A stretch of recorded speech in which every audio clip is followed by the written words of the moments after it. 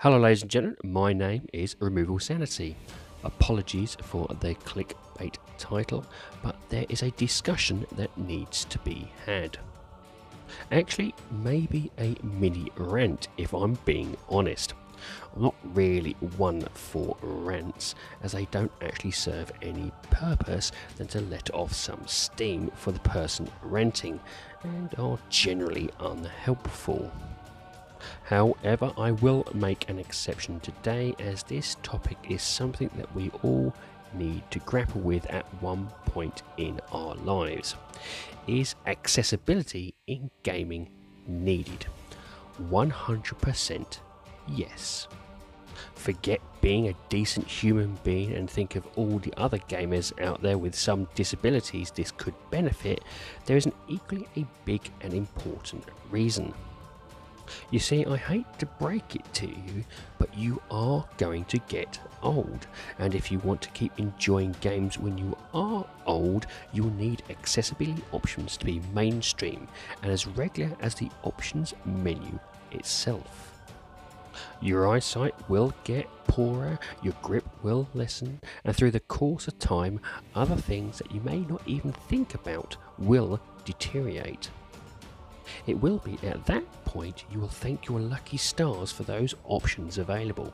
So even if it's for your own selfish reasons, you should be championing accessibility in gaming.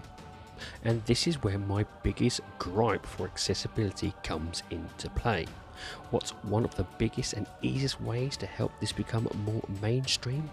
By talking about it when the games themselves are reviewed. Sorry gamers, I lulled you into a false sense of security there, but this particular rant isn't about you, but those that review said games, mainstream or independent. But it would be super helpful if some of you, when accessibility was mentioned, didn't get into a bit of a toxic froth about it. No, my issue comes with reviewers in general, and at best the limited amount of reviews I see even talking about accessibility. Now don't get me wrong, I'm not tarring all here, there are some out there that go out of their way to ensure it's brought up, but at least from where I'm sitting, the vast majority barely touch the subject at all. Speaking to those that review games professionally and independent, one of the biggest reasons I hear is, I don't know where to start, or I don't know what to look for, and in fairness to them, it can be hard and overwhelming. Plus, let's be honest, the topic can be a minefield in terms of what to look out for and what some disabilities even look like, let alone understand them.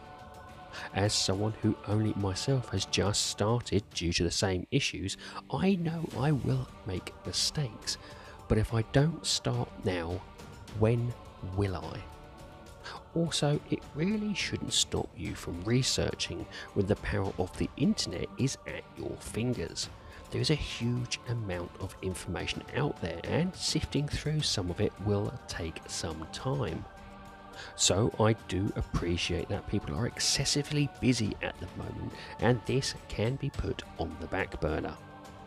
Well, no fear, this small independent reviewer with the help of the internet and an accessibility ambassador for Xbox has something not only will help you get started, but should help you put in place accessibility template for future reviews.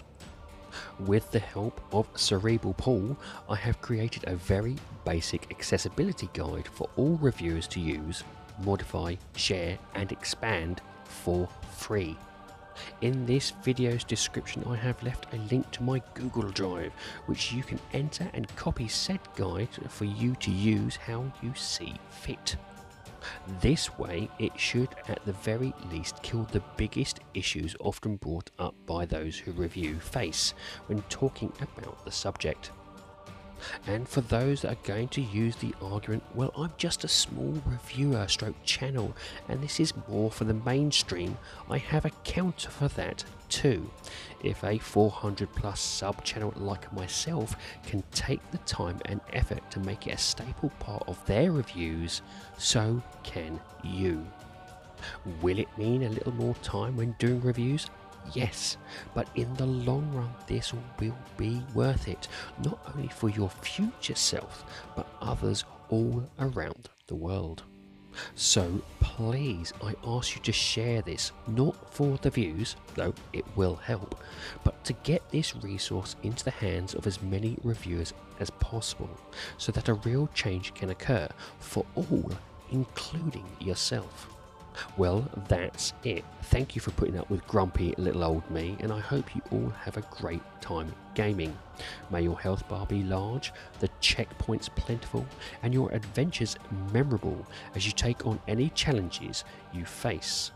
But before that, I will leave you with Cerebral Paul, an absolute advert for accessibility. I would like you to listen to him and how accessibility affects him in gaming.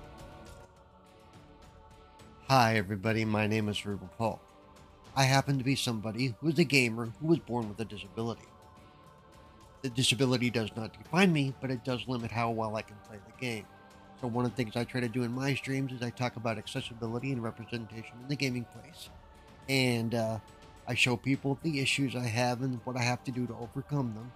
And hopefully in doing so, I also make people laugh and enjoy themselves, and maybe educate themselves a little bit on how accessibility in gaming is a very important thing, because gaming, the population, the accessibility side, there are a lot of us that identify as disabled, either physically, mentally, or we have visual issues, or a little bit of everything in some cases. So we have to talk about all those things to bring it out to the forefront. I've been gaming for a very long time, and things have gotten better over the last 5 to 10 years or so.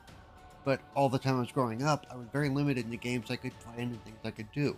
That's changing, and that's what I want to focus on in my streams. And I think that's an important thing to focus on for the industry as well. Thank you for your time.